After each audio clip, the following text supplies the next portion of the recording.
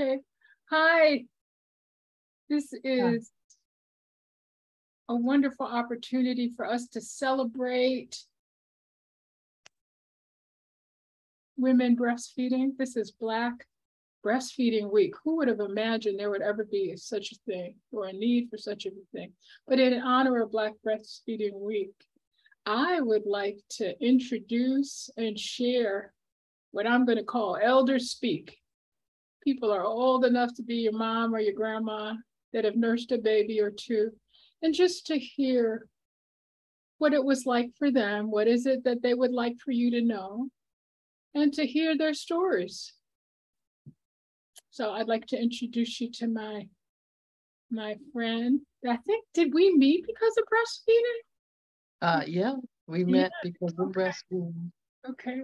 I think I met Ginger Welch in 1980. And this is August 24th, 2022. So that's how long we have known each other. And I had heard about her. I'd heard about her from La Leche League. And I would go to a La Leche League meeting in the DC area, Washington, DC. And they say, "Are you Ginger?" I'd go, "No, I'm Ginger." And they would say, oh, sorry, we thought you were Ginger. And who was this little darling? And I had not a toddler, but a 9-month-old, a 10-month-old who was walking and nursing and talking, as I recall. And they said, "Oh my goodness, we've never seen anything like this." And then they kept saying, "You must meet Ginger, you must meet Ginger." So I figured out that I was maybe the only Black woman in the room or at the picnic or wherever we were. So must be Ginger. And so I must be Ginger. I wasn't offended, but I began to think, God, I want to meet Ginger. Do I look like Ginger, or am I the only other Black woman breastfeeding in Washington, D.C. in 1980? And, at that time, I don't think I was thinking about weaning, or I don't think I had any questions. It's just, I thought it would be nice to be around some other women who were nursing babies. And DC was my mother's home, and I had just returned there why did I come back? I think I had come back to go to graduate school at Howard. And I wanted to connect with other women who were nursing their babies. And that's how I met Ginger. And I think when I met her, she said, "You must be Jackie. And this must be Amber Joy." And we have been friends ever since. So, and with that, our elder speaks on nursing your baby. That La Leche League is a lifesaver. Changed my life. I heard about it for the first time when I was in college down in North Carolina, and I just sort of dismissed it. You know, like, who are these white women getting together talking about breastfeeding? I don't understand. But I also had absolutely no understanding about breastfeeding, never having seen it done. And so, years passed, and you had seen it done, or you hadn't seen it done? I had not seen it done. Wow, me neither. Not my mother. She used canned milk and Karo syrup. Okay, well. Yeah, wow. She made her own formula for her babies. And so when I had a baby, one of the questions that of course comes up is, are you going to breastfeed? And again, this article I read about how people, know it's a good thing. Well, I had sort of heard about it, and well, maybe. Okay, yeah, I'm going to do that. Sort of in the delivery room, or in, when they bought the baby. I hadn't really prepared or thought about it in advance. And ended up with lots of hospital related problems, like. Can I ask you a question? I just realized you had not seen a baby breastfed until after you had a baby, or when did you go to your first league meeting? Before the baby or after the baby? After. And how old was your baby when you went there? I don't remember that. Very young, days, weeks. Okay. And were you already nursing when you went there, or sort of kind of? I was trying, but I really didn't know what I was doing, and I didn't have any help. Nobody around me, knew anything about breastfeeding, and we ended up at Dr. Dickey's office. Okay. The world's greatest pediatrician. And he had a nurse in his office, and she came in, to help me with the breastfeeding, and she told me about La Leche League. And can I ask, was she Black or white? White woman. Okay. White woman. He was white, she was white, and La Leche League was white. Okay. But I wanted this for my baby. At some point, I wanted this. And so let me go where I need to go to get the information I need. And I ended up in some white lady's, apartment downtown. And I'm like, okay, these are the people who have the information I need. Then I need to get the information here. Did you have any white friends before that? Had you ever been to a white girl's house before? No. Okay. Never. Mm-hmm. Certainly had never seen a white woman's nipple. It was an eye-opening day. Oh, it's like, okay, there's a whole nother culture here, but they have the information that I need. These women are successfully doing what I want to do. So it was like her living room or her backyard? Like, where were you? It was in the living room of the lady's apartment, and there probably were 6 women, and white women and me. Okay. But I saw them be successful at this, and I'm like, this is a really good thing here. And then, they introduced me to the whole piece of mothering your baby through breastfeeding. And I'm like, I like this idea here. What a concept. And try as I might with that child, I was not successful in nursing him. He ended up on a bottle. And was he your first? He was the first. Was he born in North Carolina, or was he born in DC? In DC, North Carolina. No, DC. He was born at Washington Hospital Center, where my daughter is now a brand new nurse. In labor and delivery. But I stayed with La Leche League because they had something I wanted.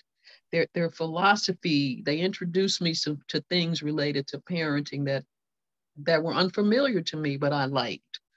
And so it watching the success of other women and deciding that I could have that success too was part of the special part of mothering all these children.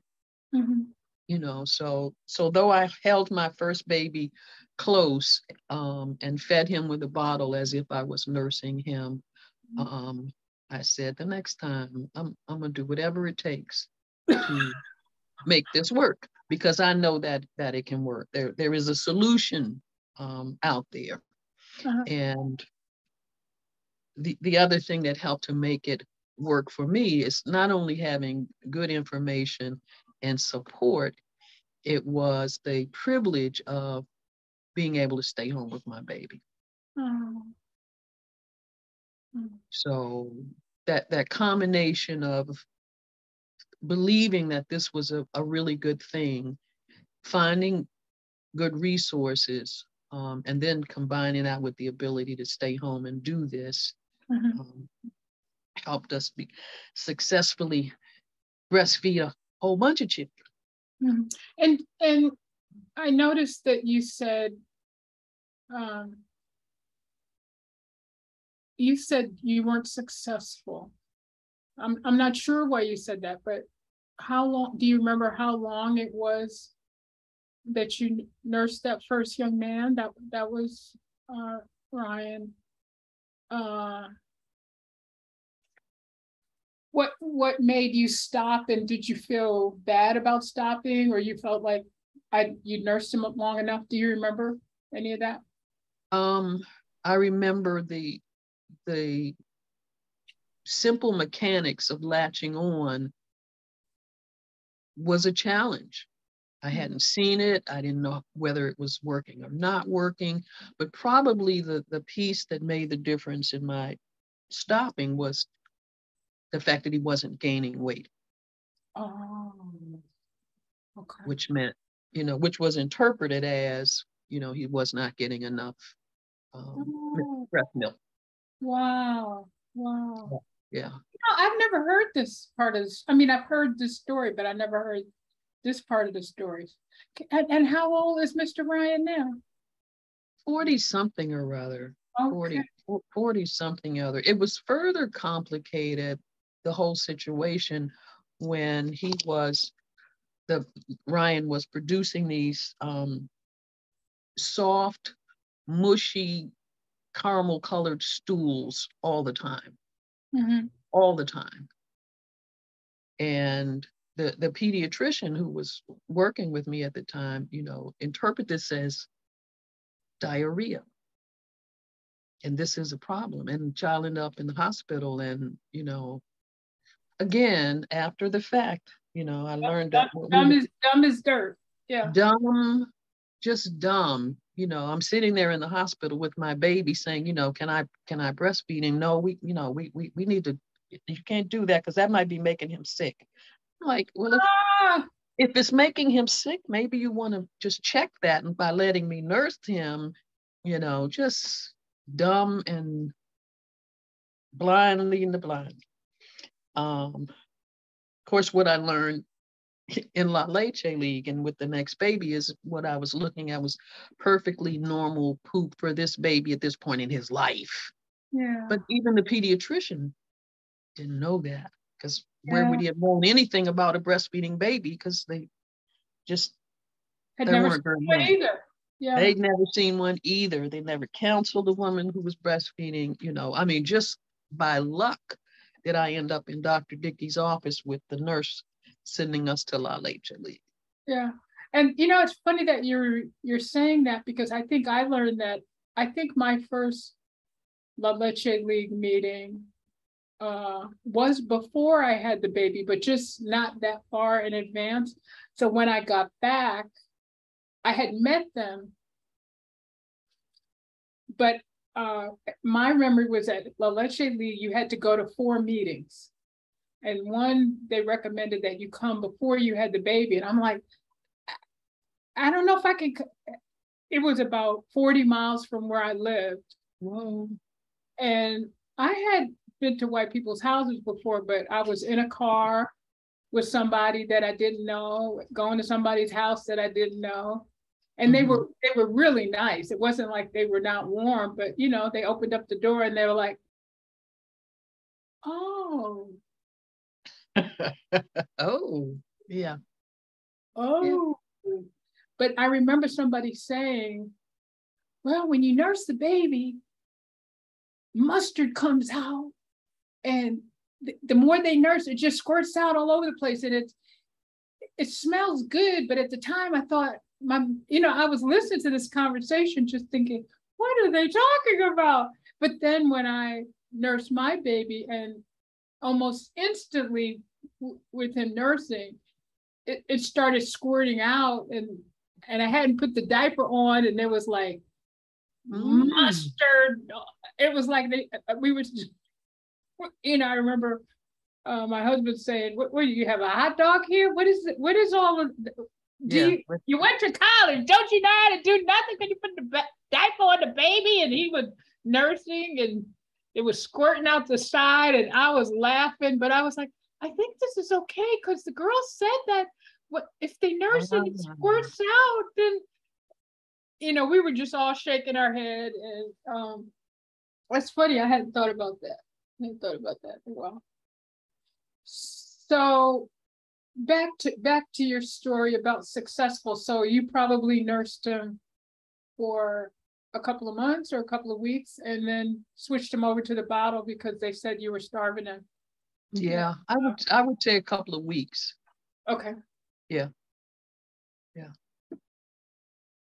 And Dr. Dickey, who I was always felt bad that I didn't have him. Having a pediatrician who was both supportive of breastfeeding and had seen a breastfed baby or two probably helped. And part of the Dr. Dickey with Ryan or with the next baby? We had Dr. Dickey with Ryan. It was in Dr. Dickey's office that I learned about La Leche League, but then Dr. Dickey was away and there was another doctor on call. Okay. That was the dumb doctor. Yeah, that was the dumb doctor. Yeah. So, okay. Then we moved to the second baby and whole different experience.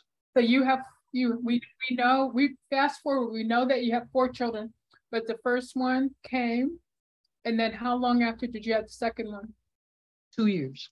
2 years, and you had a made up mind about the breastfeeding by then? Absolutely. Okay. The breastfeeding and the childbirth and the whole thing. It's like, I have seen how this can be done, and I can make this work.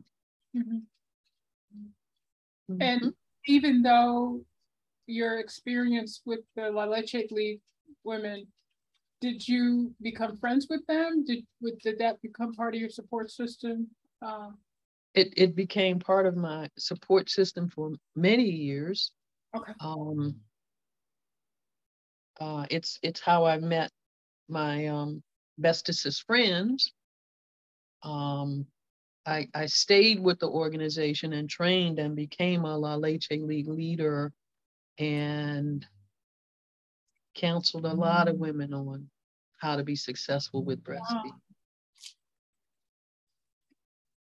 We had a baby. One of my daughter's friends had a baby just recently, and this was the third of 3 sisters to have a baby. Wow. And the first one, I went to her house and taught her how to breastfeed and supported her in it. And she has taken it from there. There's just no question in their family that this is how they're going to mother their children. The sisters have taken it and to the max. It's really good to see. When I met you, were you already a leader then?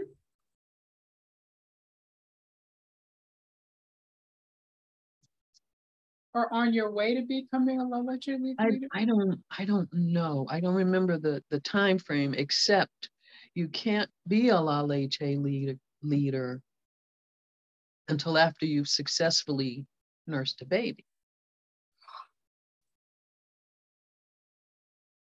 So I had to have Corey and been successful in nursing Corey in order to go through the training process to be a leader. Wow. Yeah. I wonder if I ever met another Black La Leche League leader. I think you're the first and only one that I've met. I may have met others, but I don't recall.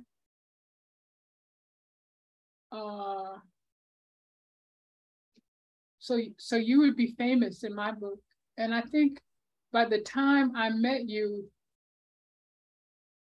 you had Corey, you had Mara, so you were a leader, but I don't think I had gone to your series. And the other thing I want to say about the meetings, but I want you to go on to talk about the next 3 babies. you're reminding me that these were the women who parented the way that I had read about parenting and fantasized about parenting, but I had never met them. You know, it's like I found my peeps. Mm-hmm. And their homes, how their houses were set up, how their bedrooms were set up, how their living rooms were set up, how their kitchens were set up. It's not that I didn't know people like that, but in my world, I didn't know anybody that had a baby. Most of the people in my life thought I had lost my freaking mind. Mm-hmm. Having a baby. I don't think I had as much time, unworking time at home, though most of my time was spent mothering and being an at-home mom. I was working also, but I think that this notion that not being separated from your baby, like why would you even have a baby? Mm-hmm. You were going to separate it from them. I think that is a pause. I think that's just such an important point. Okay, let's pause. Why would you even have a baby? But I also want to say that at that point in my life, and maybe for you too, I mean, I know you well enough to know it was a factor, but I want to bring out that I was preparing for my career and my education. And other than the women in La Leche League, everyone else saw that as a conflict and a barrier. Lord Jesus, why you have that baby? Ruin your life. You're going to get fat. Your titties are going to fall in your lap. Your husband's going to leave you. Nigga going to leave you. You know, all of that. So like, really? You know, it was like, I didn't have anyone. That's not true. Let me back up. So my mother don't raise up out the grave here. My mother was very supportive. And she got the conflict between what she would call being an old first-time mom. But my mother was very clear with me. My mother had very serious postpartum depression that she thought was related from being separated from me. But she also said that she wanted to have a career and that she wanted to be mindful of the sacrifices that she had made for her career, and that somehow being a mom was in conflict with that. And she was hoping that I didn't see it that way, that it wasn't that way, and surely I would be able to figure it out. She didn't know how. Yeah. But she's like, okay, bless you, my child. I wasn't able to do this, and I almost lost my mind. Mm-hmm. And I thought I had lost you. But and I think my mom also said to me, maybe not in ways that I can completely understand, is that work is going to be there. School is going to be there. That this is a really, really precious time in your life. And you went to the trouble of having this baby. You act like you like him. Mm-hmm. I don't know why you like that man that you agree, you agree to marry him. So it's a little late to be having second thoughts now. Why don't you see how you could make this work? Why don't you enjoy this 1 year? You'll get back to everything else. Everything else can wait. Well, that was good support. Oh my God, I hadn't thought about that. Well, what about law school? And what about this? And what about that? And when you gonna make some money? And when you gonna find a babysitter? And I remember telling my mother that I didn't want to leave my baby until they could tell me what happened while I was gone. And she Yeah, just thought that was the funniest thing in the world. that's a nice marker there.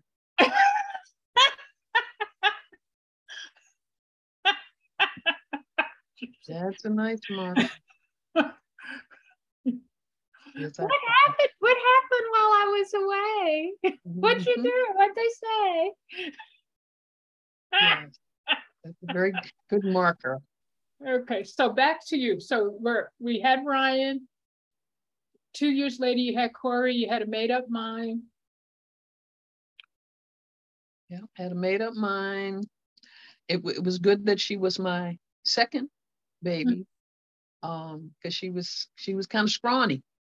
Oh, She was kind of wiry and scrawny, and I had made up my mind. If I, nursed her every time she opened her eyes, I'm not gonna worry about it. We gonna be all right. And how much did she weigh? Do you remember? 7 something. Something. They got bigger each time. Okay. 6 something, 7 something, but she was wiry. She wasn't as hefty as the first ones. That formula made him hefty, I guess. Yeah. Mara was 3 years later.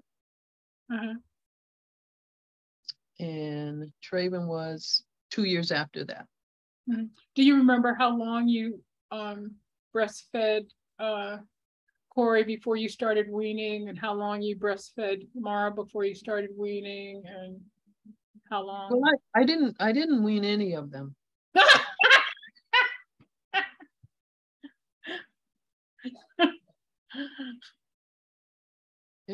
I don't consider that I weaned any of them. I just breastfed them until they just stopped. I was no conscious effort to, slowly cut back, or, no.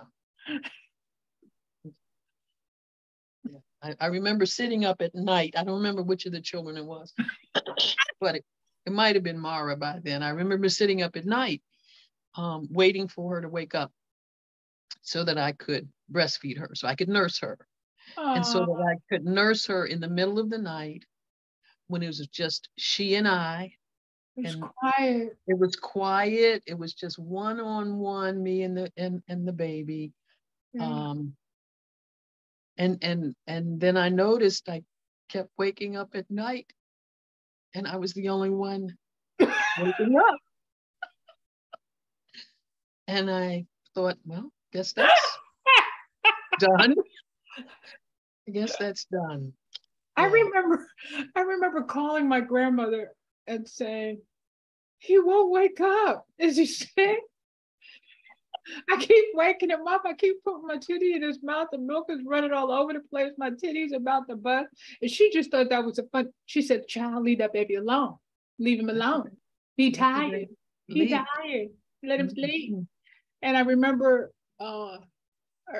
there were other people, but in the middle of the night when I was lonely and my breasts were big and I had too much milk, and I couldn't wake him up. I assumed he was sick, and she pointed out to me that he was fine. I was one that was so you needed a shower.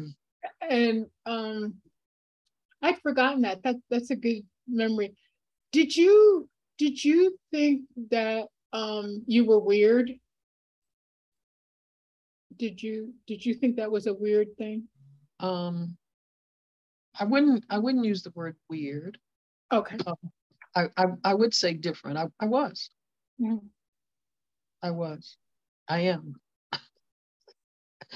Yeah, I was different. I mean, I had more children than anybody other than my sister-in-law. I mean, just from the very beginning, I was making choices that were very different than the way that I was raised or even expected. Yeah, I was different. I have another friend, another midwife friend, and she was doing doing a workshop. Shafia, if you're listening or you ever get to listen to this, shout out, I love you. I hadn't met anybody like you till many, many years later, but Shafia was doing this workshop on postpartum care, afterbirth care. And one of the topics was pregnancy as joy, mothering as joy. And I felt very closeted about the joy I experienced. Being alone with my baby, looking forward to having baby, and nursing. I don't think I ever really talked about that. But it was something, nursing was something that I did for me. Because it made my life more better, easier. Mm-hmm. Mm-hmm. And I resisted the notion. It's funny that you said I resisted the notion that somehow I was doing this because this was a really good thing for my little man. I don't even think I thought about that. Like, if I did, it was like an afterthought or something to tell somebody. That wasn't. It wasn't really a motivator at that point. I'm not aware. I'm not aware of that. I felt uncomfortable being separated from the baby and not nursing the baby. It was something that was very, it was self-seeking, selfish, soothing behavior for me. It wasn't, maybe later I put on more things. And I don't think I have thought about it like that very much. Mm-hmm. I think it just seemed to be a really good thing to do, and on so many levels. And if I have a choice, why not choose the really good thing to do for my baby?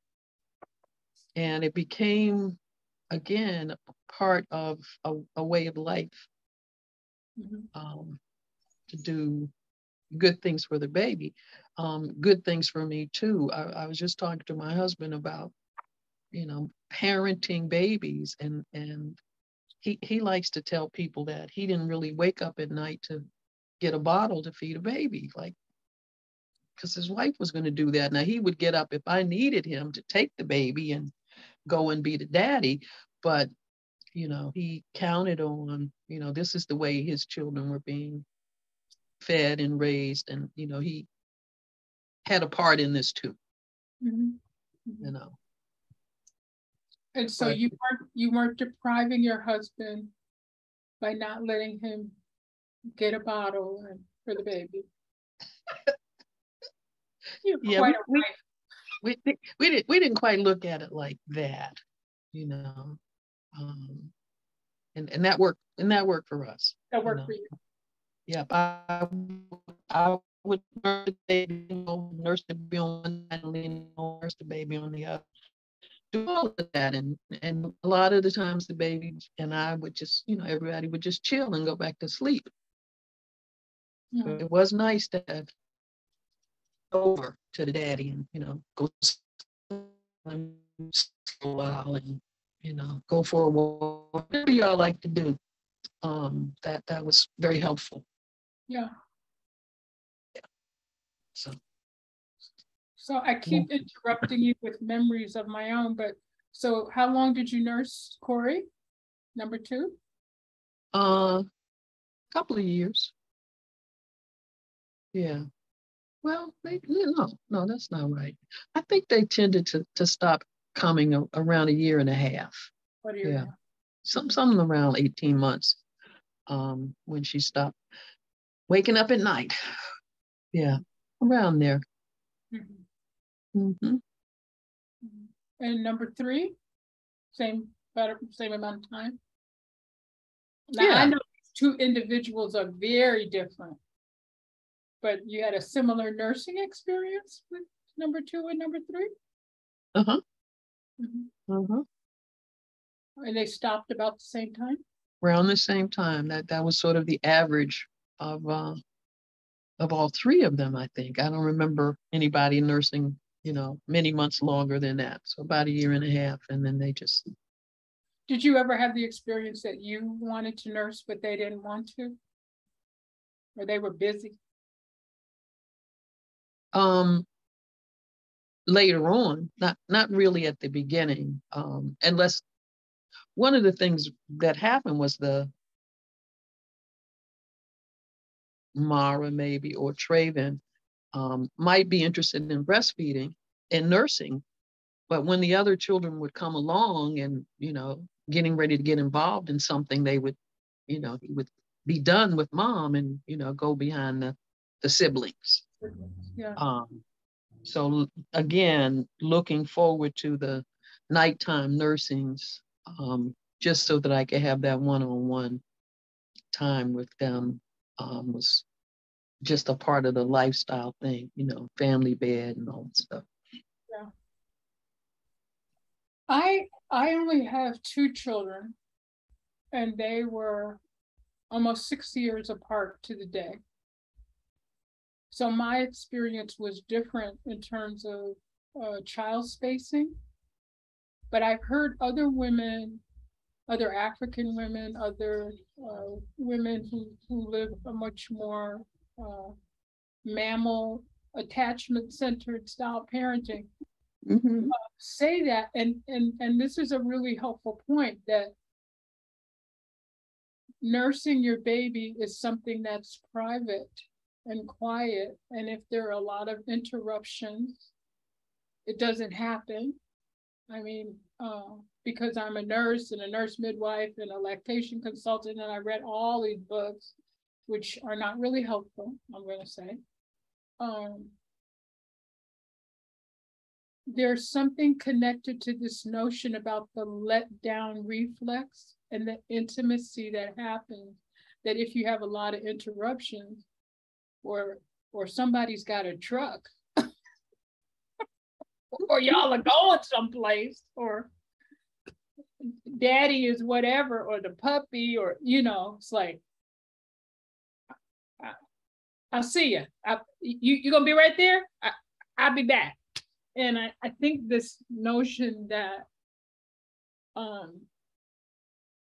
the child who feels safe and nurtured and getting their alone time with mom will venture out, because you're going to be there when they get back, and that you guys will catch up with each other, but other things may be equally interested. But just in science circles and nursing circles, they'll say, this is non-nutritive feeding. There's no need for additional time here, because they're not getting nutrition, So this notion about the hormone balance and oxytocin and letdown and all that stuff, and privacy and quiet. And I'm looking at this beautiful black wall that you have behind me that reminds me of inside of being in the womb in a dark place, that where we nurse our babies. For me, it wasn't about nursing in public. It was about nursing, having a private space to enjoy nursing, nursing my baby. I think it was certainly both. For me, the quiet moments are special, but part of the reality of mothering 4 children is, we tell a story about the first child, and how we gave him a bath, and it took an hour and a half, and both of us were sweating, and we had to have special towels and special washcloths. And by the 4th baby, I would get in the shower, and he would somehow soap up the child, hand it into me to rinse it off, and go on, and he's just got to keep it pushing. So I have nursed in a lot of places. To get it done, and really have enjoyed it a lot. Yeah. I look at that the privilege again of having these children and staying home and taking care of them as just a very, very special time in my life. Yeah. College, special time in your life. Careers are very special. having the children and learning about parenting, and that is a very special To thing. what do you attribute that privilege? What allowed that privilege to happen for you?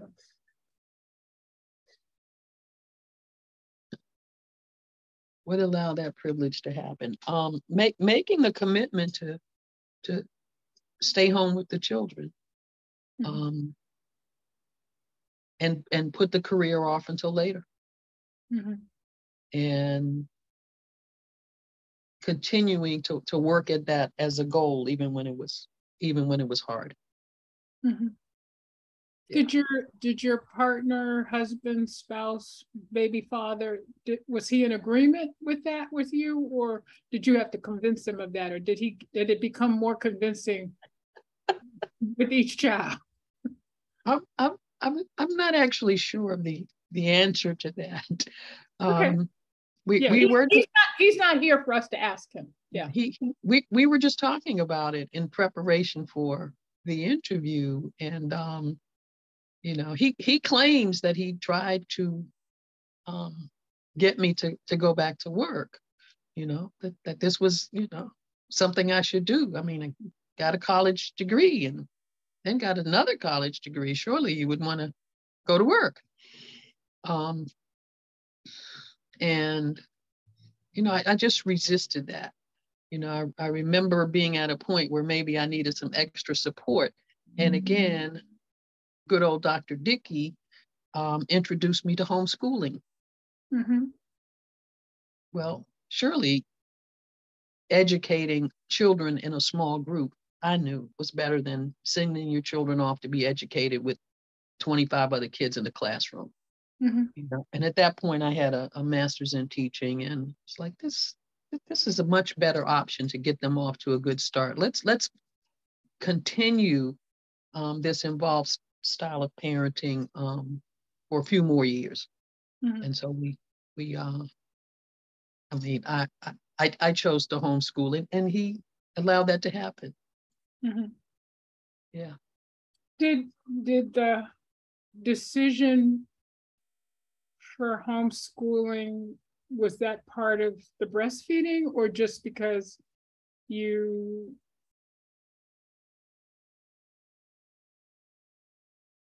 I never I mean, I've known you a long time, but I never saw the link between homeschooling and nursing your baby. Could you talk more about that?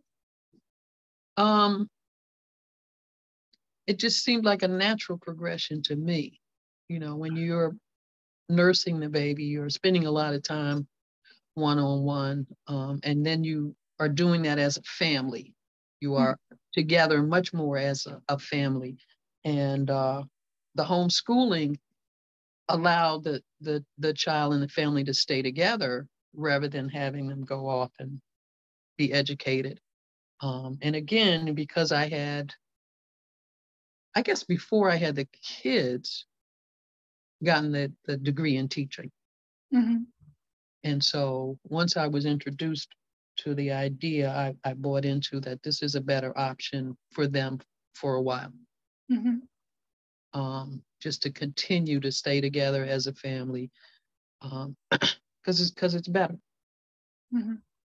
Better for them, for you, or for everybody? It was a mutual beneficial. I think it was beneficial to everybody, to be able to utilize the resources of the city, for them to spend a lot of time with their dad and with me.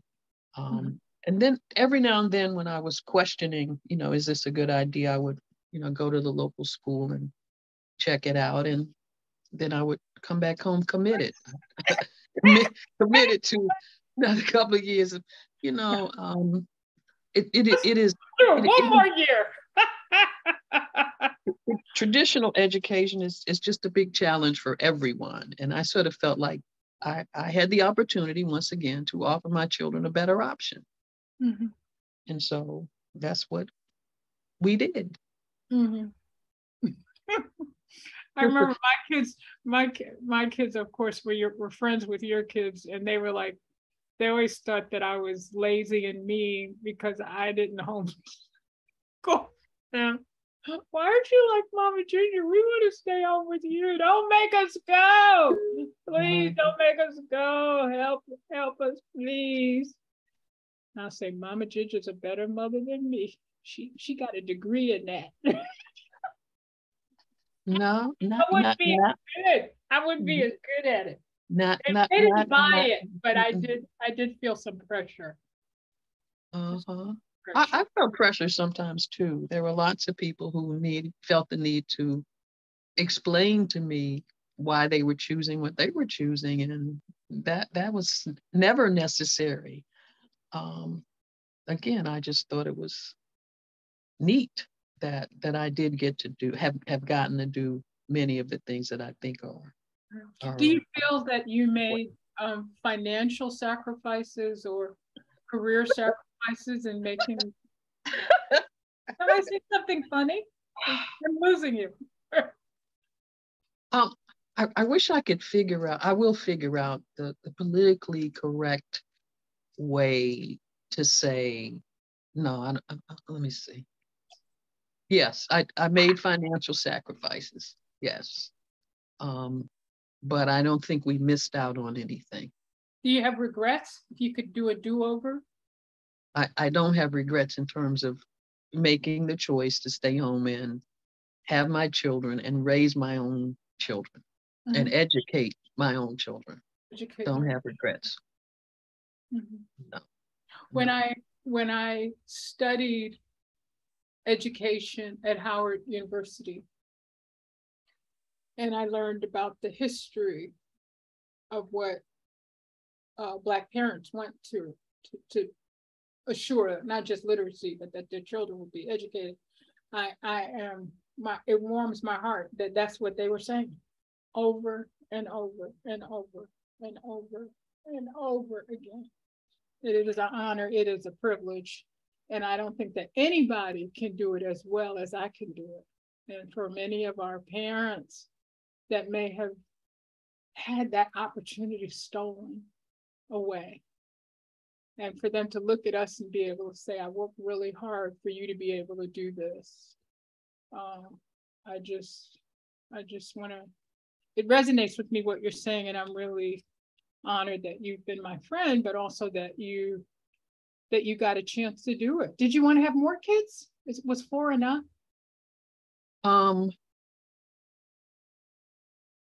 4 was just the right number. Right number. It was not. I didn't plan to have 4 children, but I want to go back to your train of thought where you were talking about Black people in our history. We have educated our own children from the very beginning. We had no choice. Okay.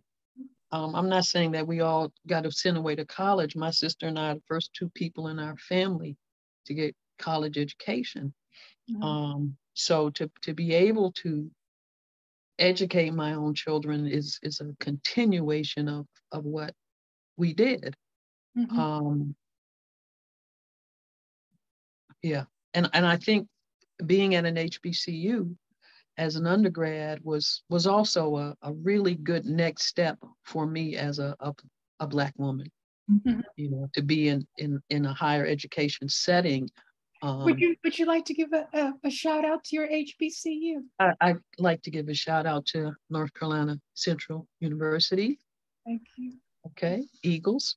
It was a very special 4 years getting that degree and learning so much more about Black people. I didn't realize how special it was until I went to grad school, and it was a very different experience. I won't even mention, but yeah, it is a privilege. It has been a privilege. And also getting my children ready for this next generation of things that we as Black people have to experience.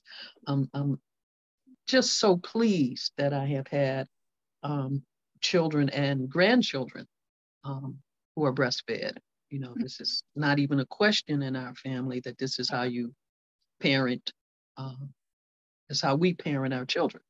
Yes. So I'm pleased to have been a part of that, and to have been a part of so many other women's lives, Black women, white women's lives here in the city. In terms Legacy, of, legacy, yeah. yeah, I'm pleased about that work, that volunteer work that got done. Yeah. That's still getting done. Okay, the last mom whose home I went to help her with breastfeeding baby is now about 18 months old. So I'm still doing this work. Yeah. It's what we do. My daughter does it, and my other children advocate for it. Do you need my mother's number? And so I still do some counseling with moms. So having someone in your circle, I don't even say your community, but having someone in your circle, and you could say, do I know anybody that nursed a baby? And people go, yes, yes. Let me see if I can get your number. And then you get a number. Because it still happens to me all the time. You know, people call me and say, girl, I used to say you were so crazy. Now I know this girl, and she's white. Is that okay? Yes. Can you talk? Can you help a sister out? So there is something about the educational process, about parenting, mother attachment. What if you don't know someone? What if I never met you? What if I never went to that La Lucha League meeting? Would I have been able to change my family tree? And for my mother, who I certainly think was a good mother, okay, who very much wanted to breastfeed, and was, the way she describes it, was actively discouraged from breastfeeding. My father said, well, you can if you want to. You know, she didn't feel that he realized the role that he could play in the privilege and the active. And I later talked to him about this. He said, you don't understand, I didn't have a clue. You know, he said, it is making me see things in you that I didn't know about my own wife and the way she parented you. So that was really helpful. But back to this notion about, if we are able to do this and not just heal ourselves, but heal the planet and be a resource, not just during Black Breastfeeding Week, but be a resource to other women who've never seen it, felt it, heard it, tasted it. What would have happened to us, and what parenting options, what family options would people not see? You know, if you look at TV, or you do just what they tell you in the pediatrician's office, or it's not going to work, right? You know? And it's not designed to work. And I suspect that, again, knowing you as my friend and knowing me, there are like a lot of critical points where I can say, oh, the path not taken, what would have been different?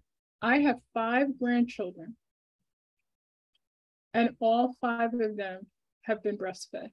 There's no doubt in my mind that tradition not only will continue, but they consider it normal, and they are promoters, you know. And personally, I don't care if they breastfeed or not. I mean, my thing is that if you want to, I want to make sure you have the resources and the support and the privilege to do it. If you don't want to, I'd be a little disappointed, but I don't think you're a bad mother or a bad parent. But to have these 5 people freshly minted out,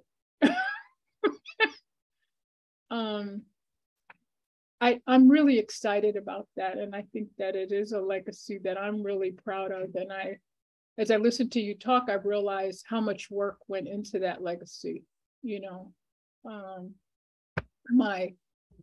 I have 2 children, a son and a daughter. And I think you have a different relationship, not only with nursing a baby girl versus a baby boy. That's the topic, another topic. But I don't think it ever occurred to my daughter not to breastfeed her baby. Yeah. Like, of course, like, and it wasn't for me, and I would know it wasn't for the baby. She just assumed, oh, you have a baby? That's the nursing is an extension of a desire to have a child and to mother, and that abbreviating that is not something that she wanted to do. And my daughter-in-law, and of course I didn't raise her, came from a home where her siblings were all breastfed. She wanted to breastfeed, but because at the point that she had her children, her mother had already passed away. She and I spoke about that. Oh my God, where will I get information, resources, support? And my son says that I was often too critical, and I'm sorry about that. It was not my intent, but it was, I think, very helpful for her to know that her mother-in-law was supportive and that her husband was, quote unquote, successfully breastfed, and that he assumed, I don't know if they talked about it ahead of time, that I should ask them. He assumed that he would have a wife or a mother. I don't think you have to be in a committed, like a legal relationship, but I do think you have to be both committed to parenting. And he saw his role, whether he was male or female, but I think he saw his role as being supportive of the mother of his children to nurse. And he was very articulate about that. And I was really proud of him. That he was able to verbalize that. And like you said, styles of parenting. I don't think I've ever heard my grandbabies cry. You know, like if anything, it wasn't like people were stumbling over them to pick them up. Not only did I not hear them cry, I saw them raised in an environment where people were attentive to their needs emotionally, you know, nutritionally, and attached to them. And I think that that's something that I will never take for granted. It is part of a parenting style, you know, this issue of, you know, the baby cries because the baby is hungry. Well, I think there's a learned behavior, you know, my baby's not going to cry to be fed. I'm watching the baby and, you know, baby starts to squirm and wake up and, you know, I'm anticipating that the baby is going to be hungry, so the baby doesn't have to cry to get its needs met. Yeah. You know, the idea that I don't know about this one though. The idea that the baby cries because its diaper is wet. I'm like, for real? But yeah, the babies just don't cry a lot because their needs are met and that includes, you know, the parents and the village in terms of babies' needs getting met. So again, aunties and uncles and other people, just siblings for sure. Siblings and neighbors and aunties and people who, you know, care about these children and help raise the children. Yeah. Even without a bottle. Yeah, and some of what you're saying, I think, is also interesting, that when I went to the girls' house in Pittsfield for my first La Leche League meeting, that was my first time to see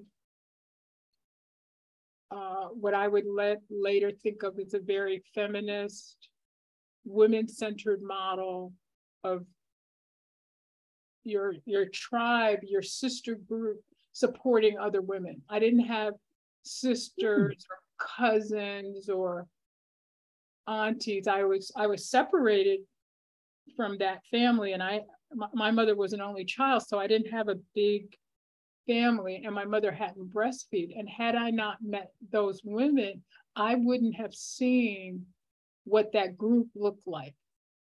And you and I, we're friends and stuff, but the idea that when we went there, you saw kids playing, you saw like a different, level of activity, really child-centered.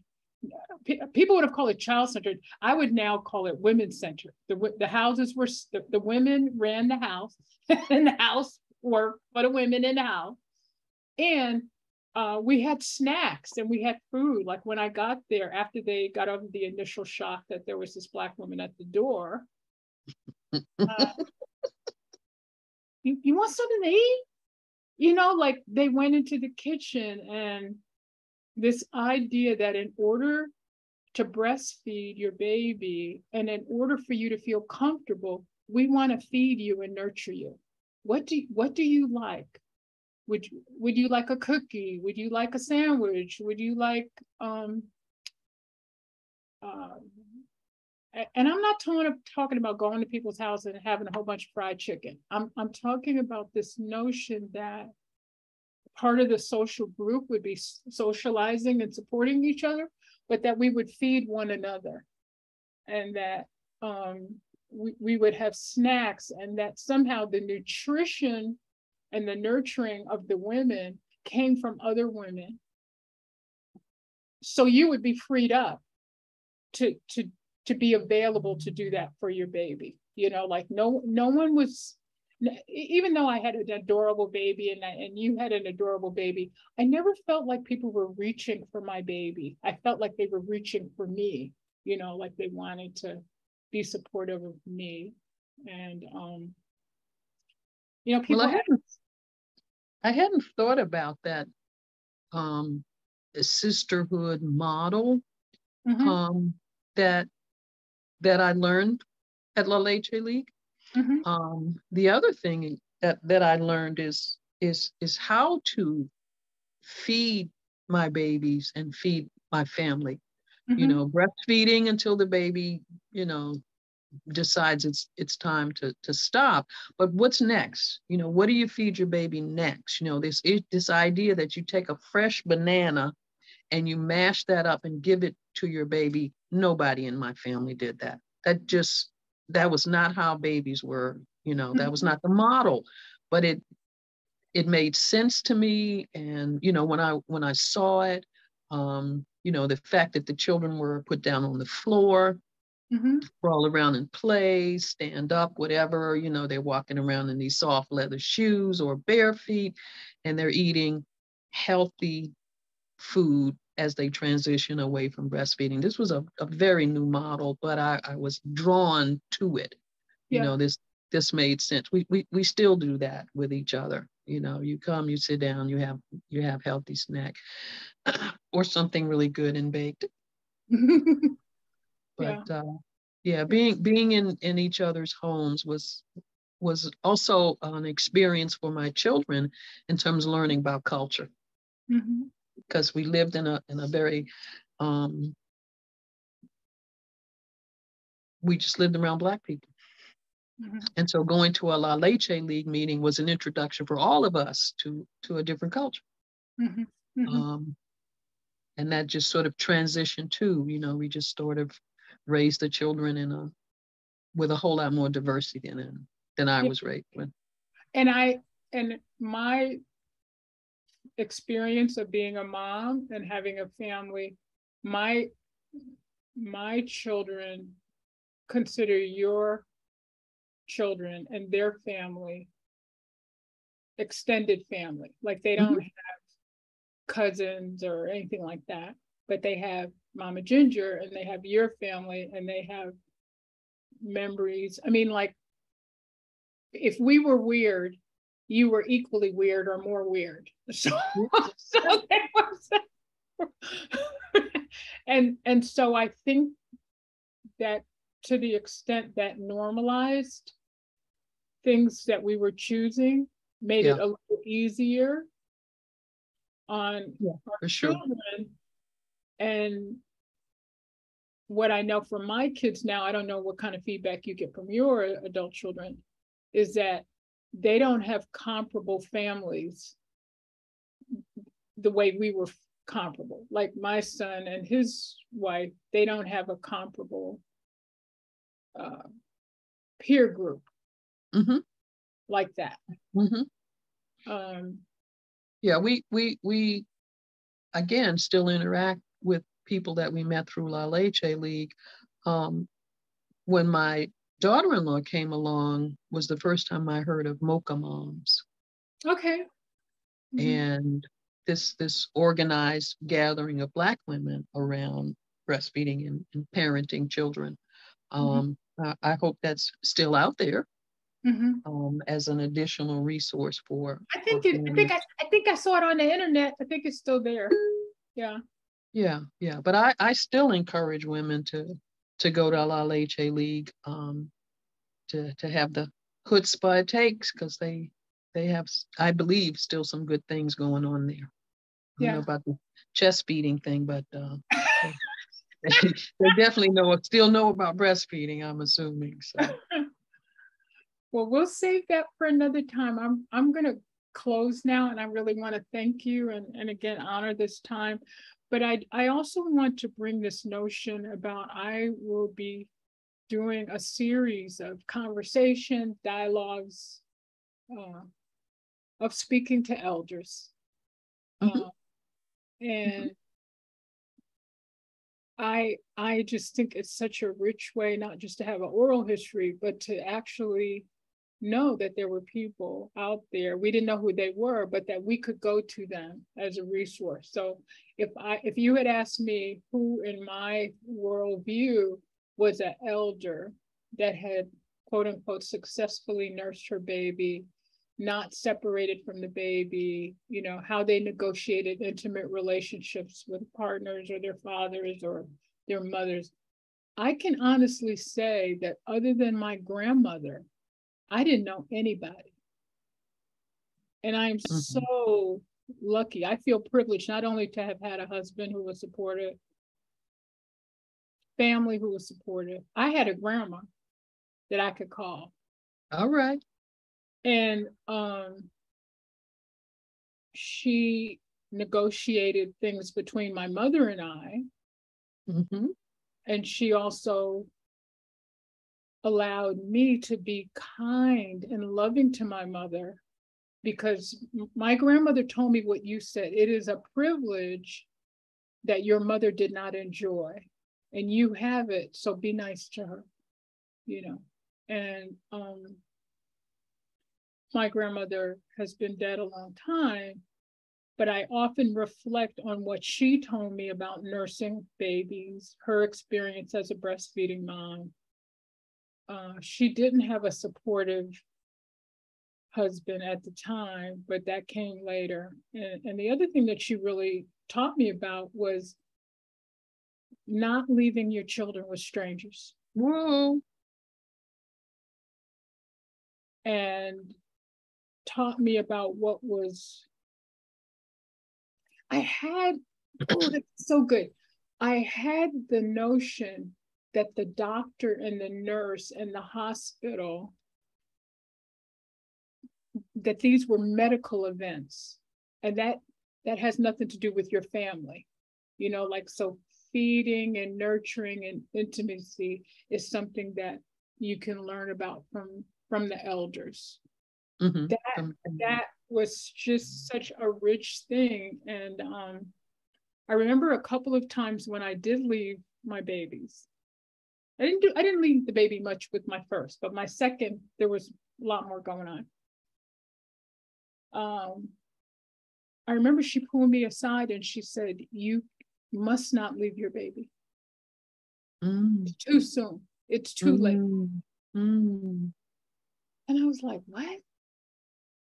And she often would fill in for me, but she would say, "I am no substitute for you." And this is what happens when you're gone. Mm. And how do you feel about, if you have to leave your baby to feel better, what's wrong with you? Mm. Who told you to have this baby if having a baby was making you sick or causing a conflict? I don't think I had any other elders in my life to school me around that. Mm-hmm. And my grandmother. How lucky you were. How lucky I was, but also my grandmother was very opposed to bottle feeding and formula. Mm-hmm. Didn't know why, didn't explore that with her. And my grandmother would say, she won't take a bottle from me. And I was like, oh, okay. And that's how I found out that my grandmother nursed my baby. And I found out that African tradition of, if you have to leave your baby, you leave it with your sister or another woman that's nursing your baby. And when she told me that, and I heard that, I had the experience of nursing other people's babies, but it was like a secret. I thought it was like one step of child abuse or something. And she reframed that for me in a way that was very consistent, not only with African traditions, but also consistent with the baby is ill, the baby is sick. You don't know what that cow ate. You don't know what was in that bottle. She said, if the baby has to take a bottle and your baby has to take a bottle from the father for somebody else, you need to be asking yourself, why is that? It wasn't a criticism. It was a really philosophical, existential question. And this was not somebody who was prone to that kind of conversation. Mm-hmm. Where are you going at that is so important that you have to leave your baby? They can't wait till you get back. Yeah. Who are you with? What were you doing? Yeah. So I hope. And whatever it is, it can wait. Whatever it is, it can wait. And not just the child suffers, but you suffer. You are suffering. And this notion about this connection with elders, like I want the people who are watching this to know, as we close, we love you.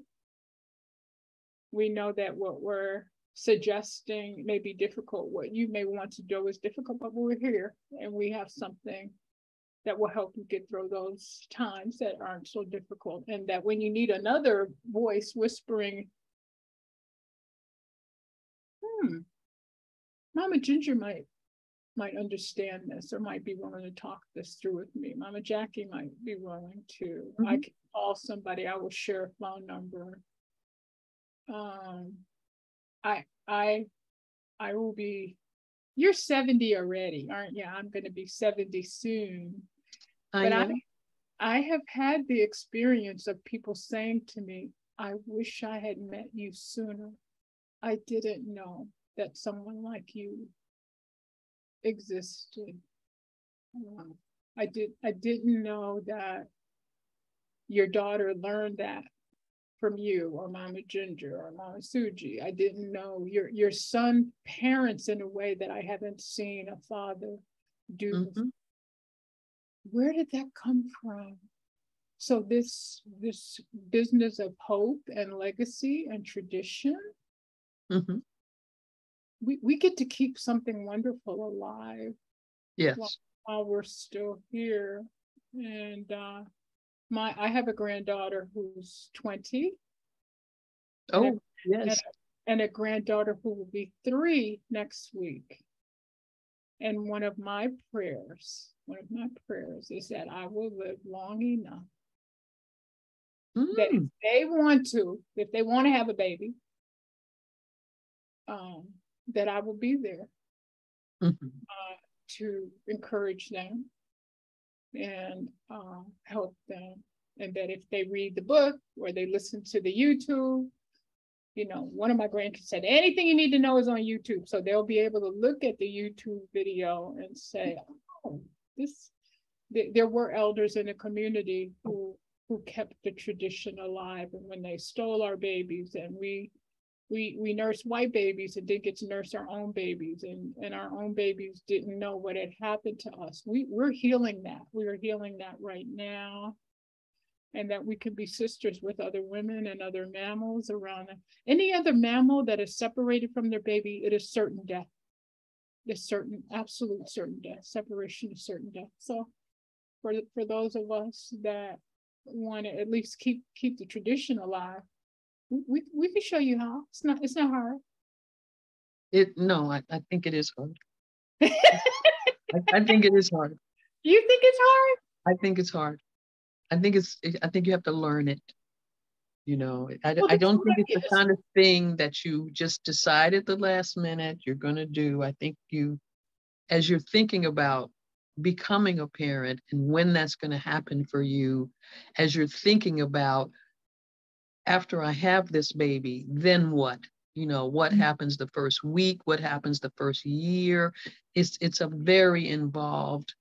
It should be very involved in terms of decision making, not just how to feed the baby, but when to have the baby. You know, who's going to take care of this baby that you're bringing into this world. But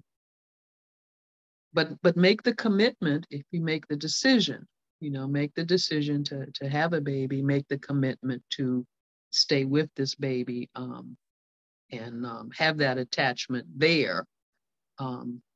Whether it's through breastfeeding, your parenting style, all of these things are part of just such an important set of decisions that we have to make. Do you think you can make them in advance? When I say it's not hard, I guess when I say it's not hard, maybe the details don't come initially, but it's not a hard decision if you make that decision. You know what I mean? Like once you make it, yeah, all other details are hard. You know, the figuring out part. But I think you spoke a lot about what